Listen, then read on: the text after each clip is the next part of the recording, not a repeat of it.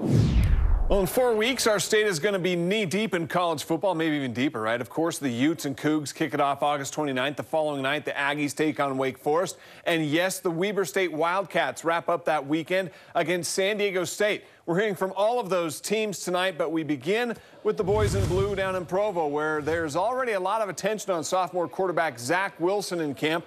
Alex and Scott from KSL Sports Unrivaled radio show told us this week that Zach Wilson says he's better than last year, even if he's not fully healthy.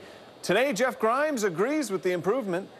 He's way ahead of where he's been at any time since I've been here. And what I said on Media Day was that I think he'll be ahead because of all the mental work that he's done.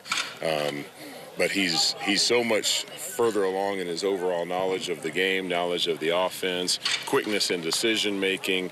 And so I've been really impressed with what I've seen from him so far. Well, it's day 3 of fall camp up on the hill. The Utes receivers feel comfortable under new offensive coordinator Andy Lugwood, the 8th OC in the Whittingham era. Britton Covey talks about what it's like learning under so many different offensive coordinators. It's kind of been an interesting history of Utah with offensive coordinators, but one thing it does teach you is the skill of picking up a new offense. And I think Coach Witt's done a good job of trying to keep some of the terminology the same, or the blocking schemes at least.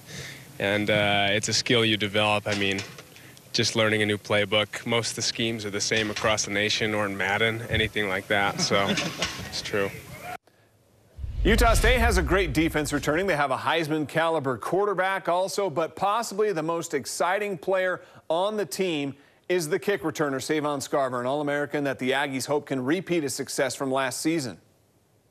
Certainly, when you talk about what Savon Scarver, his history here, last year established himself, led the nation in kick returns, but you got to turn around and do that back-to-back, year to year.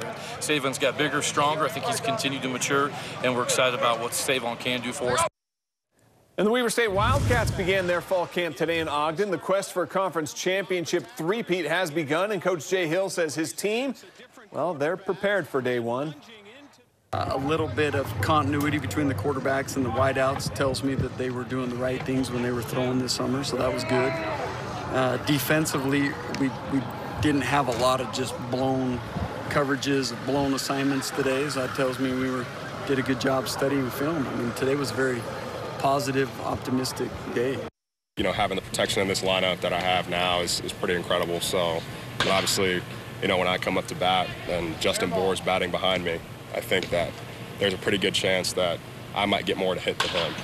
That's Angels #1 prospect Joe Adell, just called up to the Bees. And speaking of Justin Bauer, how's that for a swing? The Bees did lose tonight, though, 10-6. We'll be right back.